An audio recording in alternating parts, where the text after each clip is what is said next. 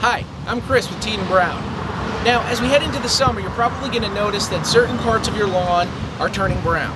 Now, this could be because of disease or insect problems, but more than likely it's just going dormant. Now, this is a wonderful survival mechanism that the grass has that helps it survive those more stressful summer months. It's brought on by lack of water and a lot of heat. Now, what you'll notice is that the lawn will start to turn a real straw brown color, and it may even appear to be dead. But don't worry, it's not dead. It's just hanging in there until the environmental conditions get better. Now, we're on a property here where I can show you how this looks really well. See, down here you'll see on the right-hand side of a almost straight line, there's nice green lush grass. On the left-hand side near the road, it's already going dormant. Now, the reason for that on this property is because the irrigation system is not covering properly. It's not extending all the way to the road.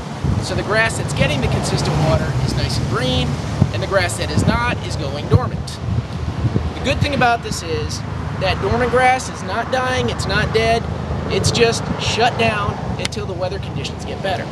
So if you notice this on your property, don't worry about it.